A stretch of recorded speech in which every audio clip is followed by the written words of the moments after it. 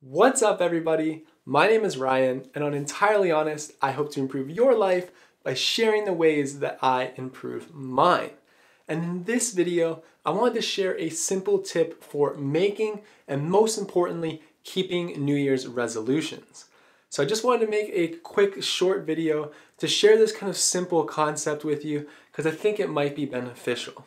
So New Year's is a really interesting time because so many people all around the world are all looking forward into the new year and trying to make resolutions and think about like, who do I want to become in the new year? What new habits or routines do I want to adapt in the new year? And I think that's great and really beneficial. But for a lot of people, unfortunately, those New Year's plans don't really work out. So I wanted to make a video kind of sharing my thought process and how I hope to make my New Year's resolutions, but also keep them throughout the year. And it's actually super simple. So basically, I just try to think of my New Year's plans by looking back instead of forwards. So I'll look back over the past year and kind of reflect on my past year and think about what were the good things that I did over the past year that I want to continue to do into the new year, but what are also the bad things or the negative things that I did over the past year that might be holding me back or stopping me from accomplishing my goals, and how can I kind of fix those into the new year?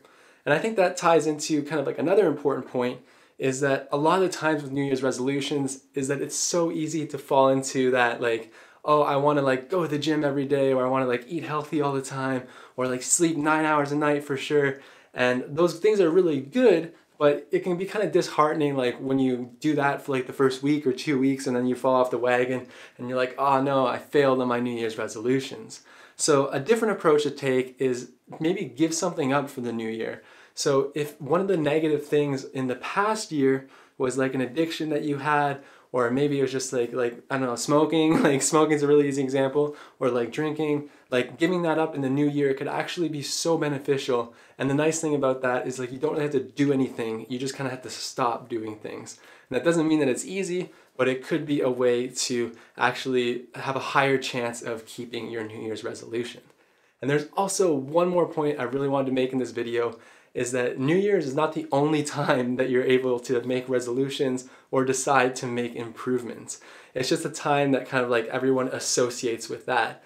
But don't think that this is the only time to do it. And if you mess up in the first couple weeks in, or like you fail the first couple weeks in, then you gotta wait until next year to do it again. You definitely don't. You could do it anytime you want it. So yeah, essentially the simple tip is just reflect on the past year before you look forward, because I think that reflection on the past year will really help you and also me with deciding what you want your New Year's resolutions to be, and I think it'll also help you to keep them as well. So I hope you found this short video really helpful, and yeah, I just wanted to say Happy New Year and thank you to all for watching the channel, and if you like the video, please give it a like and subscribe. I make new videos about self-improvement every single week. Thank you so much for watching and have a great day. Peace!